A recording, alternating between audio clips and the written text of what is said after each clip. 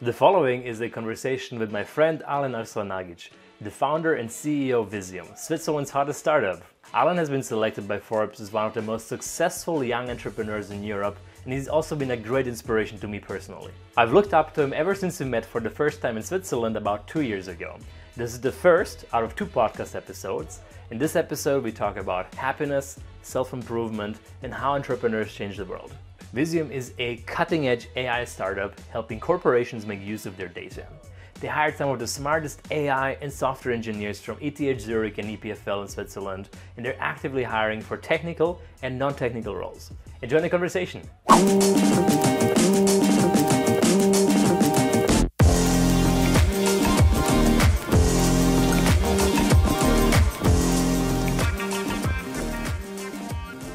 By the way, sorry, it's going to be a bit of a weird remark, but I'm not sure if we just transitioned naturally into starting the podcast or we were to do an intro or how you introduce typically the podcast. So I'm going to do an intro.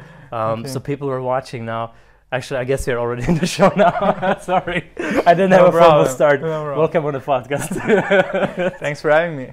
Did you have some role model as you were growing up for someone inspiring you?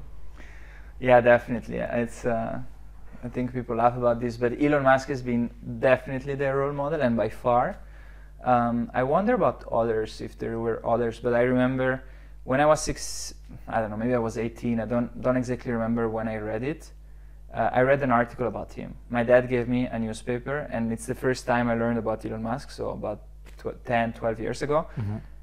And it was such a game-changing moment for me, because up until that moment I was set on entrepreneurship, but I thought it more as a means to live life on my terms and make sure I can take the best care to my family, right? If there's any need, mm-hmm. whatever.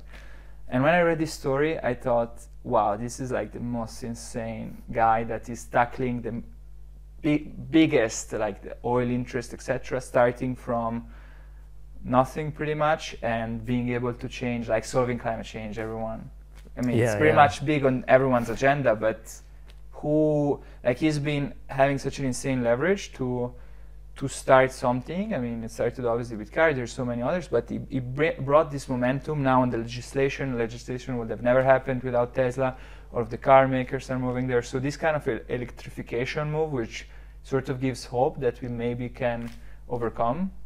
Before there was more of a kind of depressing view, okay, like it's a huge problem and there's nothing really happening, so are we going to solve it or not? And even now we're still such a high risk that, what we do, no matter what we do, is still going to bring terrible consequences to the planet. The big difference between him and obviously there have been Steve Jobs and many other people who have done big impact and, literally pushed us technology-wise forward by several years, but Elon Musk is like a whole different level, right? Yeah. He just looked at certain things that huge companies and countries can't solve as one guy with a bunch of smart people around him, and he was like, I'm going to solve this, and he actually did it. Yeah. I think that has never really been around at such a scale. Absolutely. Yeah. I fully agree with you, and I think very few people get it, but as you say, like for me, is playing on a completely different league than what we've seen in the past. Steve Jobs has definitely changed the world, and there is many benefits to giving access to information and this kind of enabling everyone to what we can do today with the iPhones and all the smartphones that followed and copied. But there is not this very strong focus on for good, if you see what I mean, or really solving the most important problems. It indirectly helps with education, access to information, and progress and all of that. But at the end, Elon Musk says he has 2 questions when he starts a company, and one is it really important, and is it feasible from physics principles? And I think it's incredibly inspiring. Absolutely. One thing that I also wanted to discuss with you, so last time when I visited you in Zurich, you told me one really eye-opening thing. So you kind of asked me, what is your big picture or big idea behind Assisto? And at that moment, I didn't really have a good answer. I have big dreams, obviously, on these things, but at that moment, I just never really thought much further than Assisto. I was just focused on, making Assisto survive. And then you said, well, you explained to me, and now, okay, maybe I might be misquoting this because maybe I kind of mixed my own ideas into this, but there's like 3 stages of a really great entrepreneur. So the first stage is, the first company that you likely fail, doesn't even matter too much. Maybe multiple companies. In the second stage is, the first business that you build that really makes a lot of money, that's very profitable. And in the third stage is something huge, like Elon Musk style. Then you have a lot of money to put on the table, everybody takes you seriously, and you can do something huge, whatever you want. How do you see this process? Did I actually say that correctly, or did I kind of forget and then change what you told me? It could have, probably you quoted it right, but I just don't remember having discussed about this with you, but my memory many times betrays me, let's say, so could have very well been that. But it's true, like at the end of the day, it does make sense, and for me, I've always been very motivated to eventually reach this last stage and try to make something that has a massive impact in the world, and at that point it's not like capital is really a means to accelerate change and change things, and so yeah. Do you think Visium is a stage 2 or a stage 3? That's a good question. I think we are now at a stage 2 and we might get at a stage 3. What is your dream for stage 3? We need to crack the code in stage 3 of scalability, which currently we haven't cracked, because we're investing a lot, like really a lot, in products and building scalable solutions, but we are not yet at a stage where one of our products has started the very scalable path. Yeah. So we are working to get on stage 3 for sure, but I wouldn't say we cracked it yet and we are there yet. Yeah, it's a bit linear. I mean, if you do like work or like kind of applied consulting in your case, that is a linear thing, can make a lot of money obviously, but something that can really exponentially blow up is always hard to find. So what is your big dream for your stage 3, either with Visium or for you personally? I'm very excited on the intersection between very cutting edge and massive positive impact on the world. So I don't know, protein engineering, discovering gene therapies with AI on DNA data. All of these topics just sound super fascinating for me, as opposed to, I don't know, there's massive companies being built in claims processing for insurance. And definitely you can build a massive company, but I would like something that's really purpose driven. I would say we haven't found yet that for sure. We have some ideas here and there that we're considering, and we'll need to see how we get it started and scale it. Wow, I'm really looking forward to seeing where this journey is going to lead you. What about you? Have you got to the answer to the question of what's your big goal, big vision, big picture for Sisto? So I have actually. I started thinking about it more and more after that discussion. It's funny that you don't fully remember it, but maybe you said something similar, and in my mind I just mixed up with my own ideas. Well, I don't know if Sisto, I mean, given that I'm not actively managing it anymore, it is kind of the stage 1. For my co-founder Alexander, that may actually end up scaling into stage 2 or 3, but for me it is the stage 1. The stage 2 is something that I'm currently looking for to build. Like just today I had a call with a friend from MIT. We're looking into building something like on a quantitative crypto hedge fund or something in that direction. Something that can scale very quickly and hopefully also make a lot of money. Or maybe something else in the AI direction. I mean, this is like my background, but my really big dream for stage 3, assuming that stage 2 works, it makes a lot of money, and then at stage 3 I have enough money to get huge investors and do anything I want. I would like to do a quantum computing company. I think at the moment building a quantum computer is impossible / insanely expensive, but I hope by the time I get to the stage 3, the technology will already be far enough that I can really build a new Google of quantum computing. And I'll build a company, be it software or hardware, or maybe both, that can perform calculations that can really revolutionize the world. And I think quantum computing has probably the first big applications, may not be in the field that I work in, which is like applications to AI and machine learning, but may happen in chemical simulations. That is, all the molecules are driven, or they follow the Schrödinger equation, without going into too many technical details. But the degrees of freedom as you add more atoms to a molecule kind of blows up exponentially. So if you want to simulate like an actual drug that might cure a disease, that is so complicated that you cannot really simulate it on a normal computer. So nowadays, the way we develop medicine it's still very old school. You know, we have a bunch of smart people working for pharma companies with a lot of intuition. They say, hey, let's try X, Y, Z and test it on stem cells. And then, you know, they can maybe test on 100, maybe 1,000 different products. Then, you know, they move on to testing on mice and bigger animals. And after many, many years, it may or may not reach the stage where an actual human can use it. And I think this is really lame because, you know, if you can only test 100 different types of drugs, what are the chances that you're actually going to get something that's really, really good? So in a quantum computer, you could maybe test 1 billion different types of drugs, or you can even run programs in some way in reverse. You can give it a solution and find the problem for it that is like the actual, you know, the solution is it cures a disease, and the problem is like what is the molecules that you need to have. And if you could run all these things in parallel, simulate 1 billion different, you know, proteins or whatever, and then get the one that really cures the disease, then you could skip so many stages and get like the best medicine in this world. I think that's something that I really dream about. I think it's still, you know, moonshot project, very far ahead, but, you know, that may be, you know, the next big thing. Sounds great. And I think all you need is just like a direction, a compass, a passion for this, and eventually you will find a concrete opportunity along the way, which you can maybe then scale into this, as you say, Google of quantum computing. It might be that you solve one specific problem there and you can build a massive business, and it will see where it leads. That would be really, really incredible. Yeah. There is a lot of uncertainty though as to when practical applications will come. Might be 10 years, might be 40. No. It can. I mean, I don't know. My advisor said it's going to be, what did he say again? 5 years plus or minus never, or something like that. I don't really know what he meant with that, but, you know, the expected time when we will have first semi-useful applications like 10 years, maybe a bit early, but it may also never happen. Same thing, you know, with nuclear fusion. I think quantum computing, nuclear fusion are the current, you know, moonshot projects that we have. That's really cool. AI used to be that, but AI is now already real. So it's not a moonshot anymore. It is like actually doing the huge impact. So I think these are the two technologies that might revolutionize a lot of different sectors in this world. Cool. How you personally manage to deal with all of the stress, how you stay productive, how you stay motivated, what are your secrets or like life hacks to doing all of this? Yeah, I've been practicing a lot.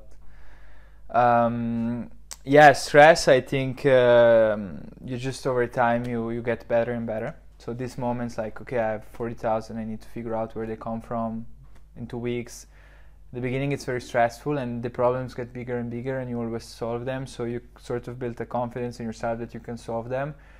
But still there is, there can be often stress. So you need to set up the work in a way that, like, if you're on top of your things and everything is running smoothly, it's great, and you need to try to see things ahead. And not sure if I'm being a bit too abstract now, but speaking more concretely, I try to, you know, focus on goal-oriented planning. So I have my yearly goals, which turn to, I don't know if I do quarterly, I think I just do monthly. So I have a monthly increment to get to my yearly goal, and then I split it in bi-weekly increments, plus more smaller stuff I might be working on along the time. Like now, for example, I have a challenge. I want to stop alcohol until the end of the year. And so these kind of things, and I have a coach I'm working with every 2 weeks. And so it's quite convenient to have these deadlines every 2 weeks and keep delivering on this more important work, which is not necessarily urgent and doesn't get done. And if you see that you have goals and you're on track to achieve them, it's really what can remove the stress. Because if you work in a task-oriented way, to-do list, you never get them done. And so you always feel like you're not doing things. And so at the end, if you see this progress happening and you have trust that, you know, the main things are going in the right direction, it works out. And then we have I'm personally putting a lot of focus in talent acquisition at Visium, even if it's not the department I'm directly managing, but it's something I really have at heart, because I think it's very important to hire the best, and that's what's gonna enable that people can handle difficult situation without them coming back up to you to solve problems. And it's quite difficult, right? Like if you like talents, there is good talents, there is great talents, there is like near rock star potential, and there's rock stars. And if you're and it's very difficult to, you know, there's great companies that have good talents, but we try to, you know, get to something that can also enable a company to really scale. I think it's critical to raise the bar very high for talent and identify the rock stars. Yeah. Yeah, it's a good way of putting it. And what else? I think working out in the morning helps me a lot. I get winning, like starting the day winning. Like you go to the gym. I personally like to, you know, I get to work by 8 and I already did an amazing workout and I get like the energy from it and I feel just amazing. And just starting like that, it brings me a lot of clarity. It helps a lot. It's like you attack the day. You don't just let it, you know, start you slowly. Just go for it directly, and then by 8 o'clock you already know you've done something, and then you have the energy to really power through the whole day. Absolutely. And then I mean, if you are making progress on your goals, it just gives you such a feeling. It gives you a great feeling, and everything else is kind of gets done by itself somehow. Responsibilizing people, like there's been a big shift. I was going towards the burnout the first quarter of this year because I have very high quality expectations, which brought me to a situation where I like to get responsibility on myself at Visium, because I want it to be done perfect. I want everything to be perfect. And so many times, instead of, okay, here's a project for you, I just know, okay, like maybe this person would do it for me 90% well, and I want to do it 98% well. And this brought me to me having so many responsibilities, which we were getting at a breaking point. And we did a big shift towards end of March, which was life-saving because I was going totally crazy. And just, you know, structuring responsibilities, objectives, giving them to people, and responsibilizing everything.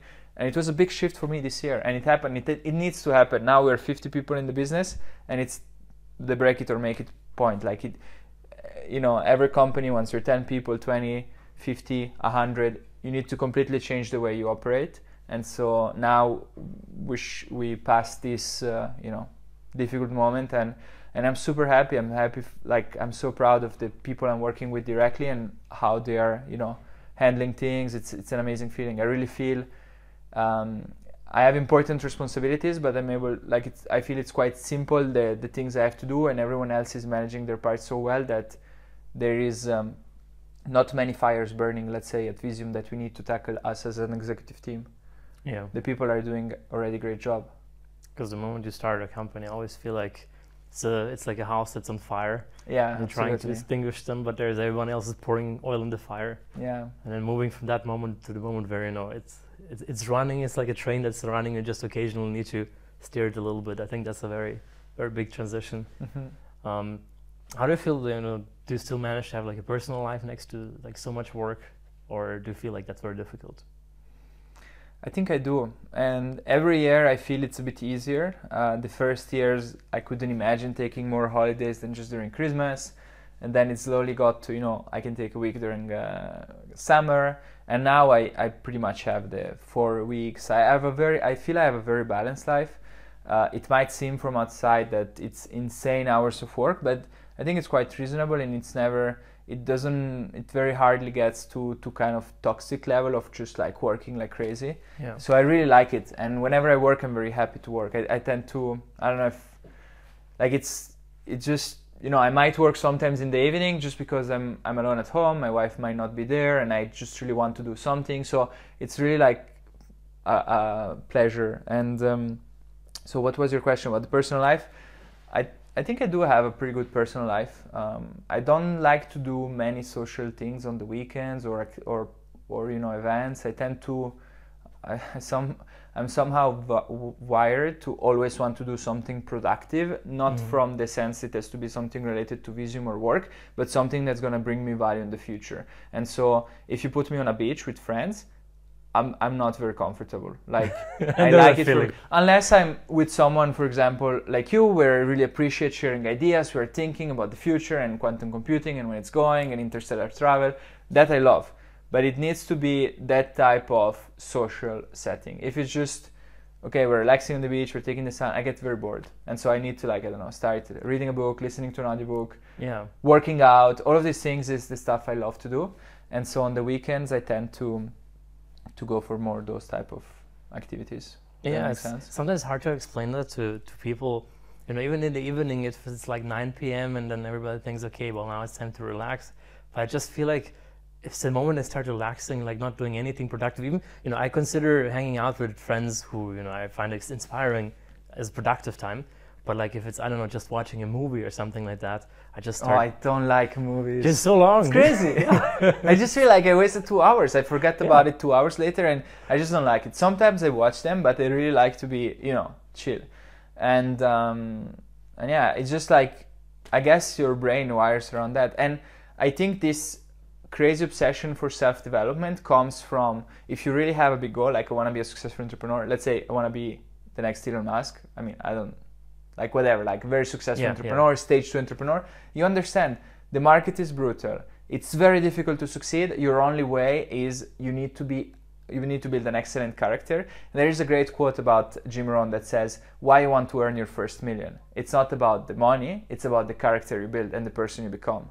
And so I think with entrepreneurship, you quickly learn how important it is to keep improving yourself. And if you're not just into this constant everyday, you're better than yesterday, there's no way you can succeed.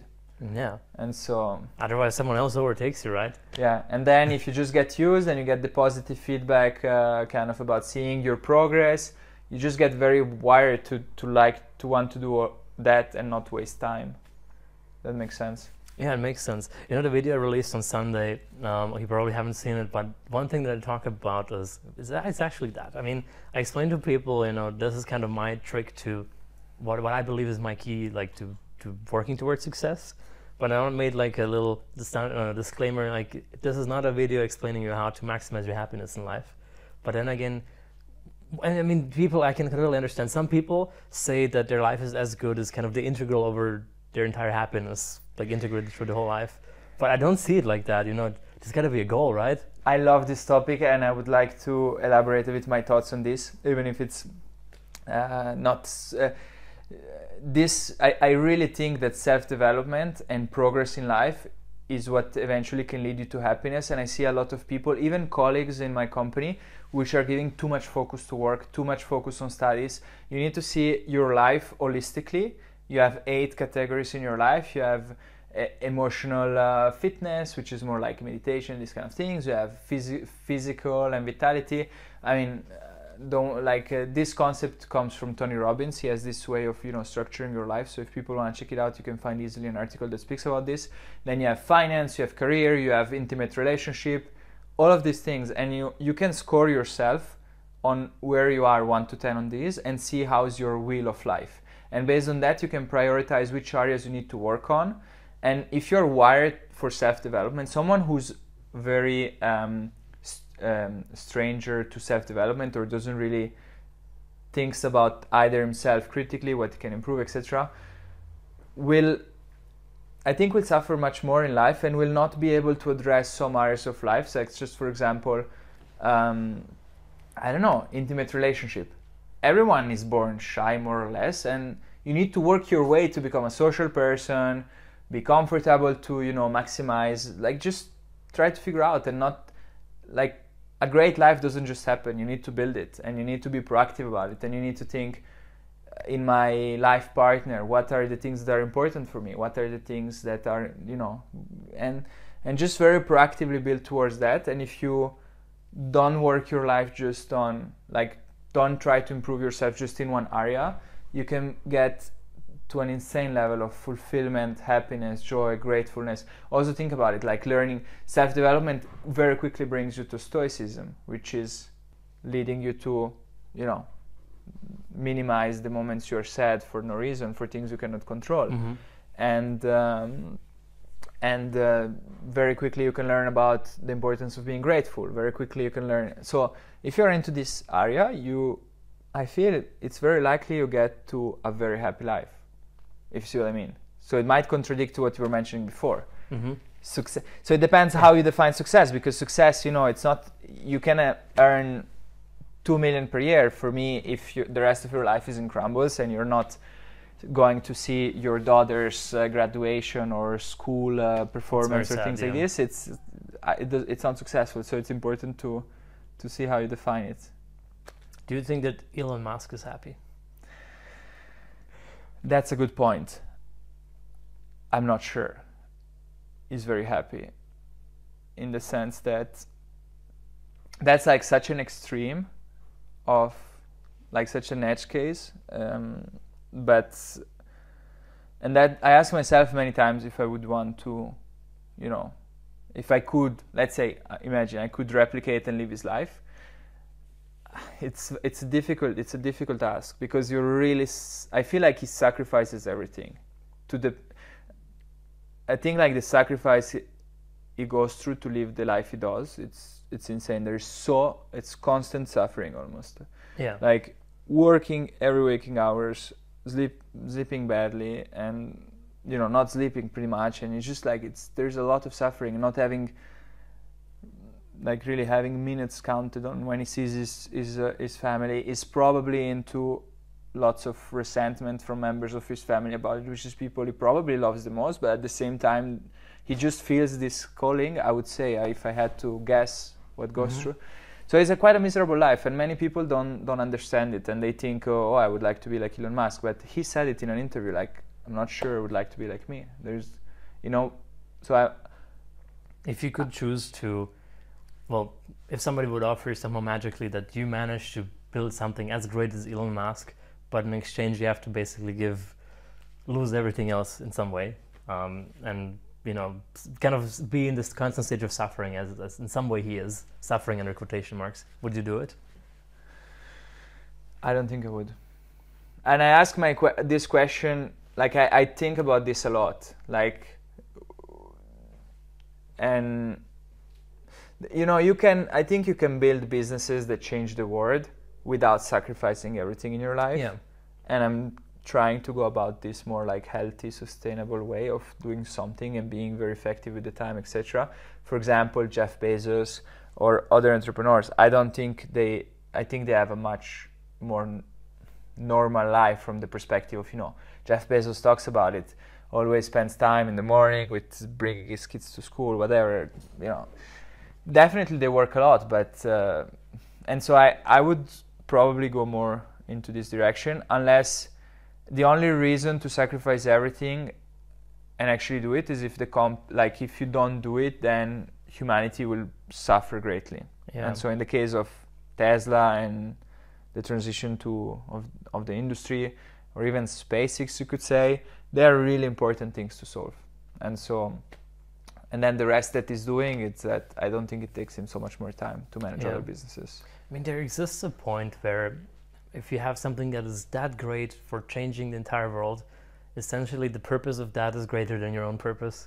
In that sense, I would say maybe at that point I would give up everything fun in my life for that. But again, it depends what you're saying. When you tell me sacrifice everything, I'm thinking sacrificing my family. It means it's not sacrificing the fun. I don't care about the fun. For me, work is fun. If you're passionate, you love what you do. Obviously, the ideal thing is what you're saying. Exactly. So it's really just about your family, your kids. If you say, okay, you're not going to see your kids anymore, you have to be the typical, stereotypical CEO father that is totally not present. It's a tough ask to disappear, and I guess for some people it's more important than for others, and if it's just to do something great that impacts the world, it needs to be something that has a massive positive purpose. Yeah. If it's just because how you put it at the beginning was just a very big company that has big impact, right? But it's not. You know what I mean? Yeah, so this claims processing thing, I would definitely not do it for that. I would not do it to build some company that does something in insurance.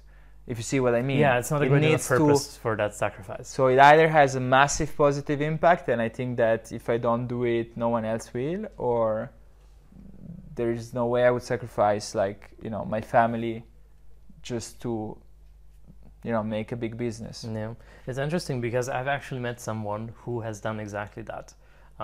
So I've worked in Kenya in an orphanage. So the person who started the orphanage, his name is Charles Mully. If you're interested, I'm going to link his autobiography.